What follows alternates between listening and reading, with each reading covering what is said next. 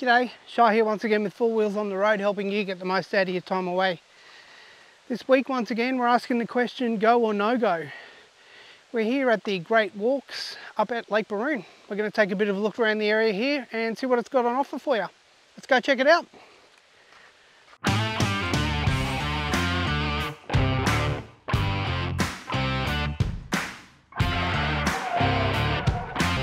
You go, no go for long.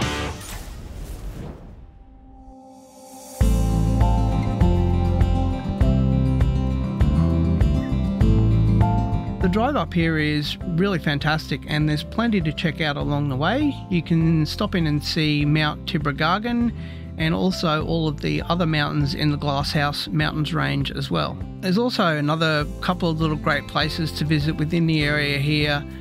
There's a place called Gardener's Falls, which is just at Maleny and around about 15 minutes down the road, and you actually pass through the area on your way up to the entrance here at Lake Baroon. As you'll see from the signage here, there's also plenty of other things you can do in the surrounding areas near Lake Baroon. And the area that we're headed today to is the beginning of the Great Walks.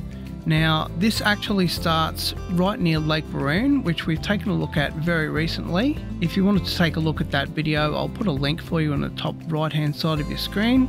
The entry itself is only around about 200 metres away from Lake Baroon, which is a great little place to visit by itself as well. So you can choose to visit one of both places while you're down here. Now, in terms of the Great Walks themselves, there are a great many different walks that you can actually take.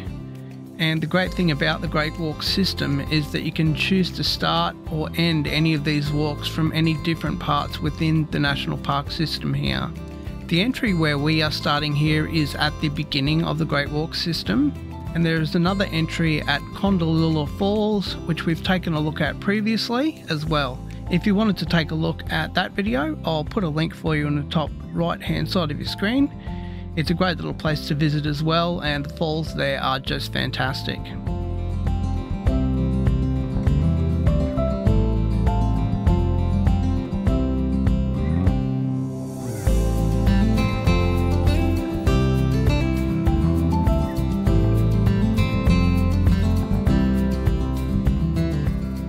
So as you would have seen from the signage that I've put on screen for you, and also here at the site itself, there's a ton of walks that you can actually take from here, and they're not called the Great Walks for nothing, I can tell you. There's a few really long walks from here, but it's a beautiful place to come and check out. And even if you just wanted to come and just take a really quick walk here, you can walk down to Obi Obi Creek, which is only a few hundred metres away, which is what we're going to go and do now. Let's go take a look at it.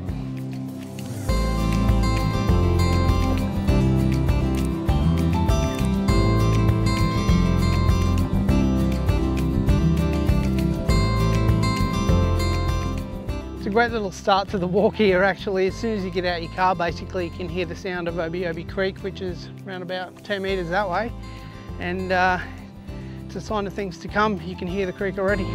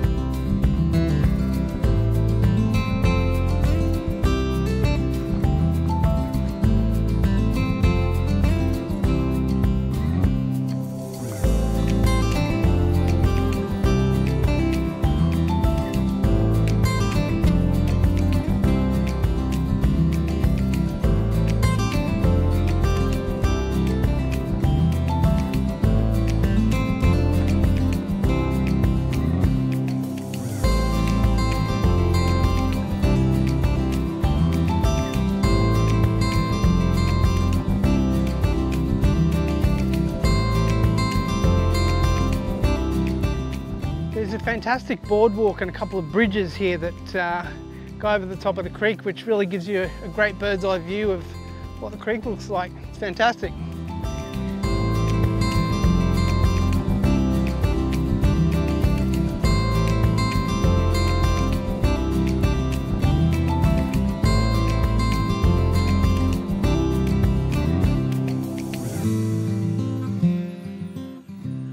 Alright, well that's going to wrap things up for us here at the Great Walks. Let me know what you think of the place in the comments down below. Also, don't forget to like, subscribe, and most importantly, share the channel. I really do appreciate that. And we'll see you next time we get 4 wheels on the road.